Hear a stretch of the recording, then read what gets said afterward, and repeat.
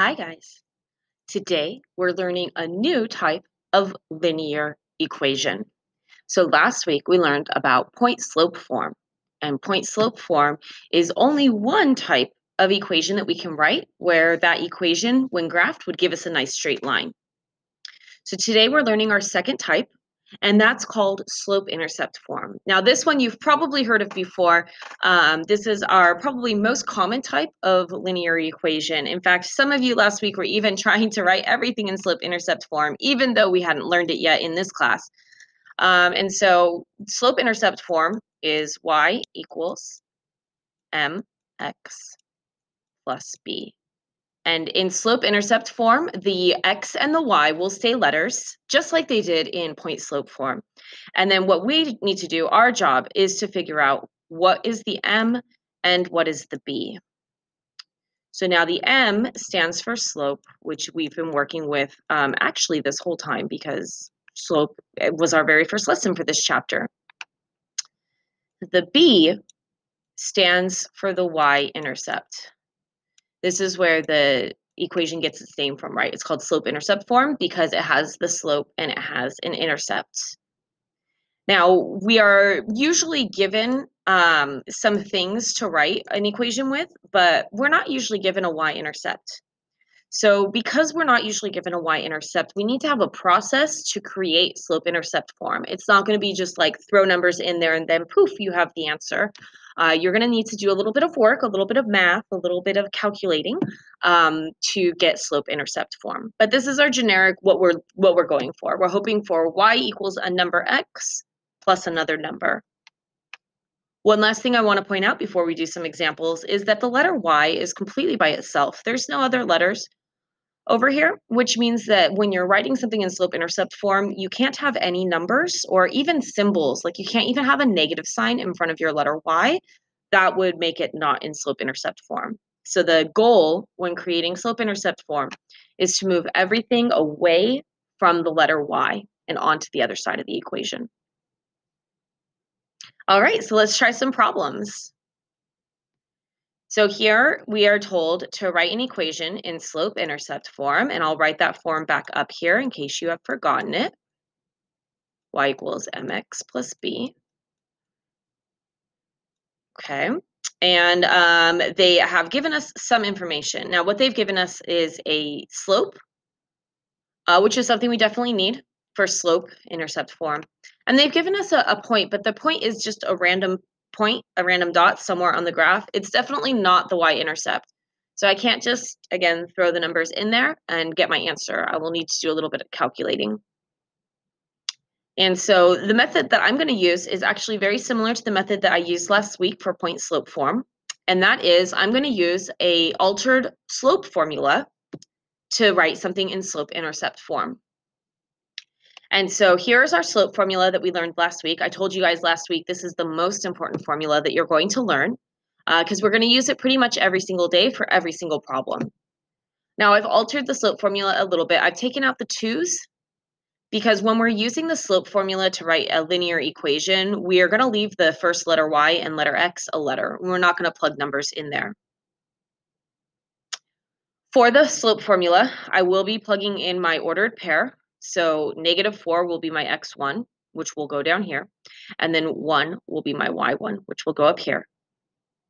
And I'm going to use my slope.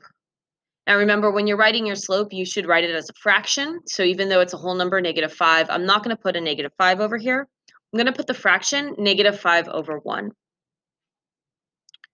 Couple things I want to point out about just the setup. So if you get the setup right, then the rest of it should be relatively easy. Again, the first thing in each fraction is a letter, so it's y over x. I did y minus y1, so it's y minus the 1. And then for my x, it was x minus a -4. And when you minus a negative, it turns into plus a positive. So notice that the numbers in my fraction have the opposite sign of what they had in the ordered pair. The other thing I want to point out again is that my slope is also a fraction. So when your slope is a whole number, just write it as a fraction over 1. And I took my negative sign and I attached it to the top number. So whenever you have a slope that's negative, always attach it to one of the numbers. I will always attach my negative sign to the top number. It just makes more sense to me up there. So I put my negative with the top number 5. I did not put it on the bottom with the 1, and I did not float it in front of my fraction.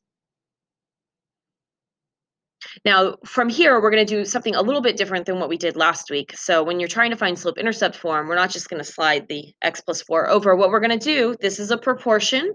It's 2 fractions that are equal to each other. So we're going to cross multiply.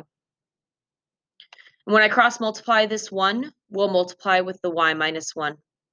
And this x plus 4 will multiply with the negative 5. And you do want to write it in that order. You want to leave the y on the left side, and you want to leave the x, move the x to the right side.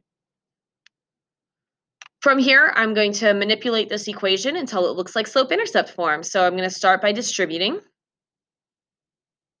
And in slope-intercept form, I need my letter y to be all by itself. So I'm going to take this negative 1, and I'm going to add it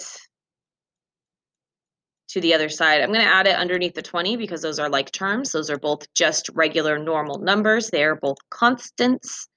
And so I add it with the 20. And once I move that 1, my letter y is all by itself. And so I'm ready to say that this is my final answer. So this is how you find slope-intercept form. Y equals negative 5x minus 19 is my final answer. Let's try one more together before you try your homework. Okay, so same concept. I was given a slope and an ordered pair, and I'm going to use my altered slope formula where the 2's have been taken out so that this is just the letter y and that is just the letter x. My point has an x1, 5, which will go on the bottom with my letter x, and it has a y1, 2, which will go on the top with my letter y. Again, those should be the opposite sign of what they were in my ordered pair. So if it was a positive 5, it's a minus 5 down here. And if it was a positive 2, it's a minus 2 up here.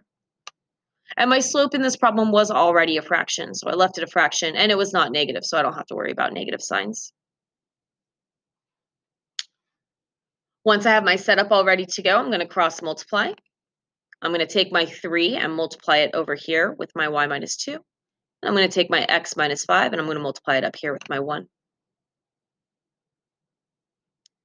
From here, we are manipulating the formula. Remember, if it helps, you can write the equation that you're going for down at the top of your paper. In this problem, we are trying to get y equals mx plus b.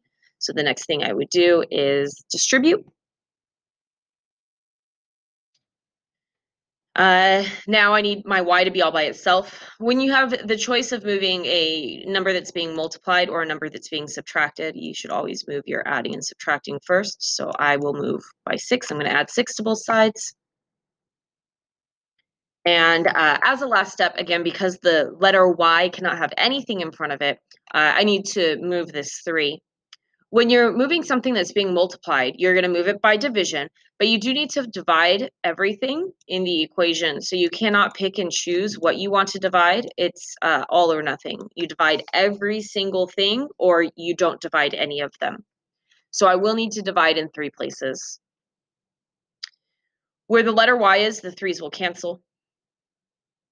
Where the letter x is, it's important. We were dividing by 3, so that 3 is going to need to stay on the bottom of a fraction.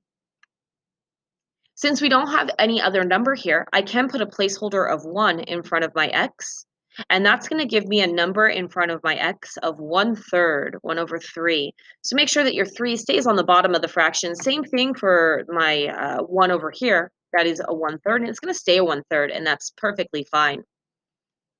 Notice that my number in front of my x, which is my slope, is the same slope I started with. That's a good sign. That means we did something right. And again, it's okay to get a fraction for your y-intercept. All right, this concludes our notes for today. Tomorrow we'll do some slope-intercept form that have a little bit more steps to get to the answer, but it's nothing that we haven't done before. So until then,